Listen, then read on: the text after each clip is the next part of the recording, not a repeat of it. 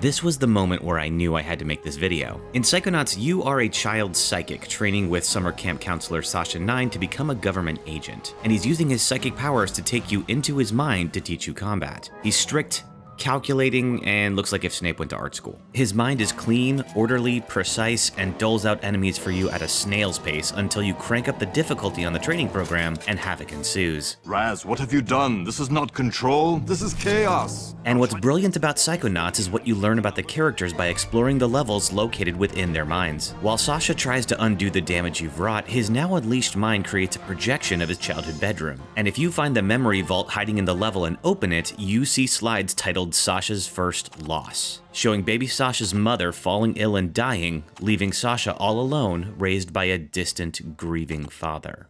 But that's not the moment. The moment is what breaks out after. Once you've viewed this and you see why Sasha has trained himself to become closed off and dispassionate in the face of an unfair world, a new enemy type appears for the first time. Listen to them closely. They're crying like babies, just like Sasha was when he lost his mother and his heart. And the babies are running towards you with lit fuses sticking out of their heads and open arms. And if you don't shoot them before they get close to you, they explode and damage you. Oh boy, that's a lot to unpack. So let's get started. In this video, we're talking about the brilliant level design in Psychonauts and what Double Fine Productions reveals about the relationship between each character and the world inside their minds. And yes, we're doing the Milkman Conspiracy, calm down. Who are you working for? Psychonauts takes place at Whispering Rock, a summer camp for gifted psychic children to train them to use their powers to protect the world.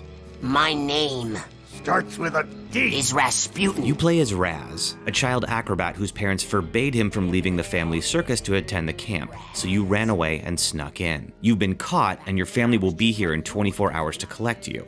But someone is kidnapping the gifted children and stealing their brains. You have until tomorrow to find the culprit, save the day, and convince the counselors to let you stay. But that's just the real world. Like a Zelda game, Camp Whispering Rock is in the overworld, and the dungeons are inside the minds of the game's cast, because you need to dive into them, learn new powers, and untangle their traumas to find your missing friends. If you're spoiler sensitive, we won't discuss the main plot points of Psychonauts here, but we will talk about the individual levels and what it reveals about their characters. And I'm here to recruit you for the greatest job in the world, being a psychonaut. It's about fighting a war for mental freedom. Are you ready to face torture, insanity, and death? Because this is your last chance to chicken out. Coach Oleander is a camp counselor at Whispering Rock who runs the place like a drill sergeant, and his mind is a battlefield obstacle course for you to complete. He's prepared a training area in his mind for new cadets to practice navigating the game world, and finding his first vault shows off his memories of military glory. But there's a second vault hidden behind a mental cobweb, and you won't be able to remove that cobweb until you purchase an expensive item that isn't available to you yet. So you must complete the course and get your basic braining merit badge without opening that vault, and you're never forced to come back to get it. But if you do come back after purchasing the cobweb duster and open the second vault, you'll see that Coach Oleander was never accepted into the military. He was rejected from every branch for being too short. His entire persona is a lie. Oh, and you pass by some curious meat flowers and some bunnies carved into the walls, but we will get back to those. I've been hearing a lot about head explosion, and I was wondering... Science, Rasputin. That is what we practice down here, not parlor tricks. We've covered the traumatic infancy of Sasha 9, raised by his emotionless father after losing his mother as a baby, to a teenager who apprenticed for his father, seemingly craving some parental attention denied to him earlier. The second vault we find shows us how Sasha developed his clairvoyance by reading his father's memories of his dead mother, until he found the wrong memory. Now he's a psychonaut, here to guide the next generation of psychic agents, including Raz. But to help Raz develop his talents, they need to use the Brain Tumbler machine to send Raz into his own subconscious. At first, the Brain Tumbler shows Raz exactly the mindscape you'd expect, his family's old circus carriage. But then he's transported somewhere very different. He wakes up in a broken egg, in a place he doesn't recognize, with a bunny ahead of him beckoning him forward, and he's surrounded by meat. After learning your fellow campmates are also dreaming of the same place, it appears everyone's subconsciousness is being drawn here and scrambled together, including someone who wants to use the psychic children to take over the world. But Raz can't progress until he learns how to levitate, and luckily, one of the other counselors is teaching that class right now. Look who made the scene. Agent Vodello? Where are you? On TV, of course. Where I was always meant to be. I mean, look at my hair, darling. How can hair this fabulous not be on TV? At first glance, the mind of Mia Vidello seemed pretty typical. Her mind is a vertical 70s disco club, complete with fans to blast you up to wild heights, while you learn about how to roll and soar with your new levitation powers. It's a lovely time. Her memory vault, it's all about how she's probably in love with Sasha. Honestly, she sounds adorable, and I was gonna write her up as a nice diversion until someone asked me what I thought of the orphans. And I said, what orphans? This is a party. And it is, until you find Mia's secret room. Difficult to reach because of the giant fan nearby blowing you away, but not impossible. Come on, this room's no fun. Let's leave, baby. But if you open the vault in here, you find out that Mia used to work at an orphanage until it burned down, with all the children inside. And that would be bad enough, but if you really want to experience Mia's nightmare, you open the chest in this room and dive inside. It's hot. Why did you let us by? So Psychonauts isn't afraid to get dark, and what we learn through the game's design is that when you're inside someone's mind, even the most experienced psychics can't necessarily hide their nightmares from you. Raz steals the psychoportal door from Sasha's lab, and now you can jump into the mind of anyone you want. So naturally, your first test is a lungfish at the bottom of the lake. Once your friends start disappearing, Raz pursues the kidnapper, a giant lungfish, across the bottom of Lake Oblongata. But Agent Cruller believes the lungfish is more afraid of you than you are of it. In the lungfish's eyes, you're the monster. And what are you and the wee one up to on this lovely day? Oh, just obeying the law as always. All posted directives followed to the letter. Ah, good to hear. Not a one of us want any trouble, that's for sure. So when you use the psychoportal to find out why it's been abducting your friends, you appear in the lungfish's mind as a giant monster set on destroying a fictional city. Not long after you start stomping through Lungfishopolis, a team of freedom fighters recruit you into freeing their comrades and taking on the military for them. So you end up destroying skyscrapers and crashing through laser grids while tanks, planes, and cannons try to pummel you. It's a neat idea, but the vaults once again reveal there's more to the story, as we see that Linda the Lungfish was kidnapped and enslaved by Dr. Lobato. The freedom fighters inside Linda's mind are asking you to remove her mental conditioning. So we learn that how you appear in a mind depends on how you're perceived by the host. Sasha, Mia, and Oleander saw you as an inexperienced kid, so in their minds, you were small. In Linda's, you were a threat, so you appeared as one. Next up, we have a story about a dairy delivery person involved in a giant government plot. I guess you could call it a cheese guy scheme. No, that's not right. Wait, what about... Who are you working for? You meet Boyd Cooper outside the asylum, ranting to himself and guarding the locked entry gate. That doesn't fit in. That doesn't fit in at all. You gotta let me in. My friend's in there. Sorry, the milkman has the key. I am not the milkman. I'm the guard. So Raz jumps into his mind and ends up in a suburban house with Boyd looking through the blinds. He gives you the power of clairvoyance, allowing you to see through the eyes of other people, including Boyd's seemingly unrelated connections written all over the walls. And he tells you to dig up the milkman's grave. Oh, you'll find something all right. But it's neither man nor milk. Step outside and you're in a 1960s-style suburban neighborhood, but something is wrong. You're being watched through every window, every mailbox, every trash can has eyes on you. And the neighborhood inside Boyd's mind is a spiral. Undercover spies are posing as road crews, gardeners, phone techs, and if you can find a prop similar to theirs, they respond to you as if you're one of them and let you pass. As a paranoid mind would assume, you are lying to everyone, and everyone is lying to you. But they are very interested in what you know about the milkman. Who is the milkman? Why are you here? How old are you? What did the rainbow squirt tell you? Where did you get the red sign? What happened inside that house? The only ones who aren't spying on you are the Girl Scout-like rainbow squirts you find, who say that you, Boyd, are creepy and they will get in trouble if they talk to you. But when they pair up, they whisper to each other constantly. You find Boyd's first vault, showing him being fired from his old job and then burning it down. He gets committed shortly after, and if you didn't see this coming, he's not a guard, he's a patient. After more costume changes than Agent 47, you reach the milkman's grave and find a book. Return it to Boyd and he tells you to find the book depository and gives you a... oh no. You make your way to the book depository and find a parking lot full of spies posing as assassins who are all being picked off by a sniper. You sneak inside and find your shooter is a rainbow squirt. Where is the milkman? Who is the milkman? Come closer. And I'll tell you. You use your clairvoyancy to scan the neighborhood and notice one house off in the distance is not what it seems. You sneak your way inside and it's full of rainbow squirts and their aggro den mother who are there to protect the milkman. You fight their leader, defeat her, and the milkman, Boyd, awakens.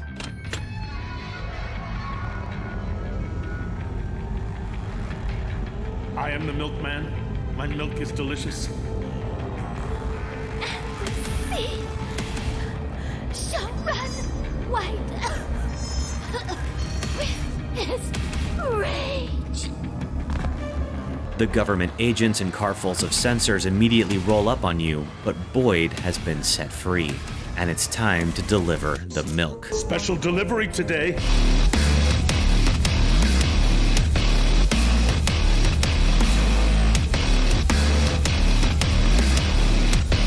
Snap out of Boyd's mind and he opens the gate for you. He doesn't care about guarding this place anymore. He has a new mission now. Time for the final delivery to this address. What's unique about the Milkman Conspiracy is this level has no sensors until the Milkman's location is revealed. And while we've been fighting sensors throughout this game, this level shows what can happen when someone has no sensors to stop their incorrect thoughts. Tonight I will be playing the part of Gloria von Guten, the famous actress. If you're also a recovering theater kid like me, you're probably in therapy. And you probably enjoyed this next level. You meet Gloria von Guten, a former child star and now asylum resident in the garden where she fawns over an acting trophy. But when she steps out of a literal spotlight, her mood swings and she chases you off. Are you trying to take it because you don't think I deserve it? I just wanted you to love me. Hey! What? You're supposed to be dead! The only way past her is to use the portal into her mind and find out how to stabilize her. Welcome to Gloria's theater. Inside her mind, you have a running series of play scenes that switch between happy and sad versions of the same story, and a haggard stage manager who can't get the star out of her dressing room. Benita Soleil, the stand-in for Gloria, won't come out on stage while the critic is in the audience heckling her performance. Kid, can't you see I'm trying to have a moment here? That's right, Gloria has her own mental critic in a private box who is mocking her acting.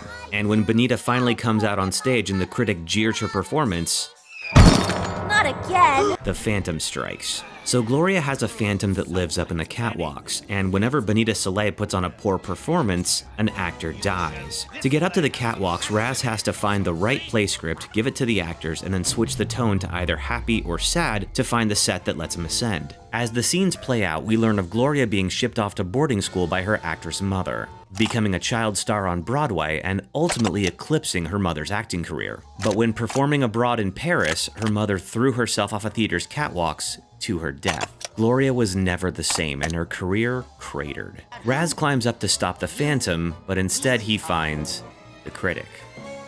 I totally guessed that. After a climactic boss fight where the critic shoots hurtful insults at you, the critic shrinks until he's no longer seen nor heard. With the phantom vanquished and the critic defanged, we depart Gloria's mind, and Gloria departs the asylum. While the level isn't subtle about Gloria's critic personifying her insecurities, this does give you the first chance to directly fight what is tormenting your host. Come to think of it, if I had just punched the critic when we first met like I wanted to, this level would have lasted 5 minutes. That is my patron, my psychiatrist, my warden. Looks like Dr. Lobato to me. Is he the one who chained you up? The doctor won't let me go until I complete my treatment. So why don't you just finish the painting and go home? Why don't I just...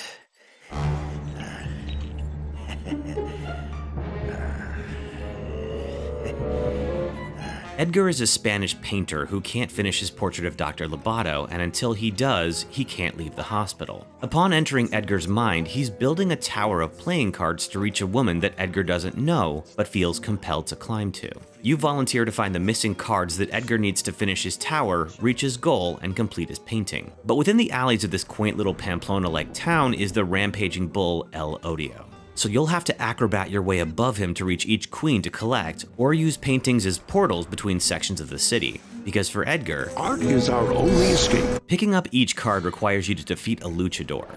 Because, wait, this level was about art and bullfighting, not wrestling. But whatever, they're just mini-bosses, right? You find new art from the dogs in the infamous Dogs Playing Poker on Velvet painting, but while the first two support Edgar's story about his lost lover flamenco dancer who ran off with Edgar's rival, bullfighter Dingo in Flagrante, the third tells a very different story about Edgar being a high school wrestler who blew a big state meet because his girlfriend left him for a fellow cheerleader. Edgar's girlfriend Lana Panzoni dumped him after the first period for Dean LeGrand, the head of her cheerleading squad. Technically was worthless after that. The other team just tossed him around the rest of the day like a half sack of pork rinds. His teammates were all out to pummel him for costing them the championship, so Edgar ate lunch every day in the art teacher's classroom. Upon diving into Edgar's subconscious sewer, there's the remains of a high school classroom and gymnasium, and it becomes clear that Edgar's persona as a tortured Spanish artist is a lie. He's constructed this version of reality and convinced himself it's real. The luchador fights become matches with Edgar's high school wrestling teammates, and Raz has to fight them all if he wants the cards to finish the tower. Hey, Edgar. Nice headgear, freak. Upon receiving his cards, Edgar disappears. Raz climbs the card tower, and the imprisoned woman thanks us for rescuing her. I knew you would save me someday. He just won't let me go. Tell me, how did you kill him? Kill who? El Odio. I didn't. Edgar? Edgar is not the hero.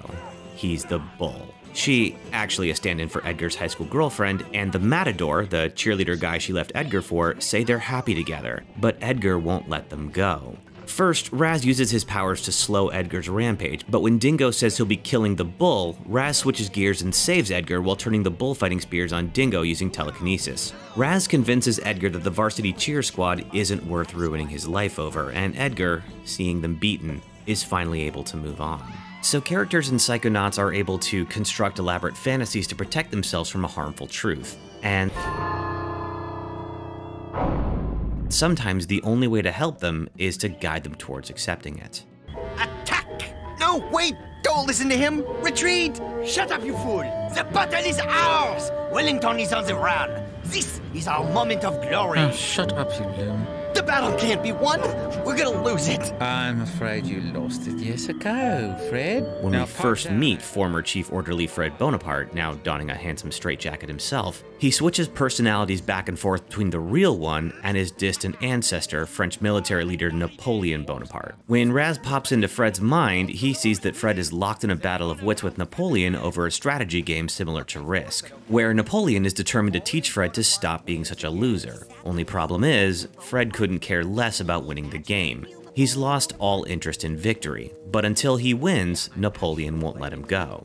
I was forced to take control, and I will stay in control until I beat the love of victory into this degenerate swine who dares to call himself a Bonaparte. Locked away in his memory vaults, Fred started playing this game with a patient in the asylum as a way to bond. But losing to that patient repeatedly started driving him mad, and that's when his Napoleon personality began to split from his loser self. Raz dives into the game board and interacts with the player pieces to find reinforcements and take on Napoleon's advancing army. Fred's problem isn't that he can't win, it's that he doesn't care about winning. But to win over enough recruits to turn the tide of the game, Fred will have to show the peasants that he wants to win and support them in their fight. And then Raz can get them the gear they need to take on Napoleon's troops. When Fred storms Napoleon's stronghold and wins the game, Napoleon disappears. I guess anyone can lose themselves in the wrong hobby. Coach Oleander? What are you doing in my mind? How do you get in my happy meadow? Nobody's supposed to know about it. You didn't tell my dad about it, did you? And finally, when Raz and Oleander's consciousnesses intertwine, we get the Meat Circus. Coach Oleander's childhood self was traumatized by his butcher father, and Raz was traumatized by his acrobat father, and now the two worlds are colliding. Raz meets a version of Coach Oleander's childhood self who goes by Ollie and wants to introduce Raz to his bunny, which has appeared before in Coach Oleander's training battlefield, but also in the brain tumbler experiment after Raz touched Oleander's mind. But now they're stuck in the circus that Raz performs in, except the circus is made entirely of meat, and nearby grinders spawn creatures that are out to get Ollie. Now, Ollie's trying to save the pet bunny, and Raz is trying to save Ollie as he continues to ascend up the high-wire trapeze zone and take on Coach Oleander's father, a giant butcher. This looks like the work of mentalists. I can explain. Have you been associating with psychics? But Raz's father, convinced that his whole family was cursed to die in water by psychics, is flooding the circus to drown Raz. He torments his son, tossing flaming circus pins at him while Raz tries to stay one step ahead of the water. And we finally get a glimpse of why Raz ran away from home. It seems that for everything Oleander and Raz know about other mental worlds, they're just as susceptible as everyone else to letting their own demons torment them. But unlike most people, they have the tools to defeat them. Psychonauts may be fairly criticized for simplifying the difficult process of overcoming mental trauma, but it's one of the best examples of designing levels and gameplay around character. With the sequel coming out, I hope you'll be looking forward to jumping back into some brains. I know I will. Is that a piece of bacon? Oh, yeah. I just love bacon. I smell that stuff and I can't help it. I drop everything and come running.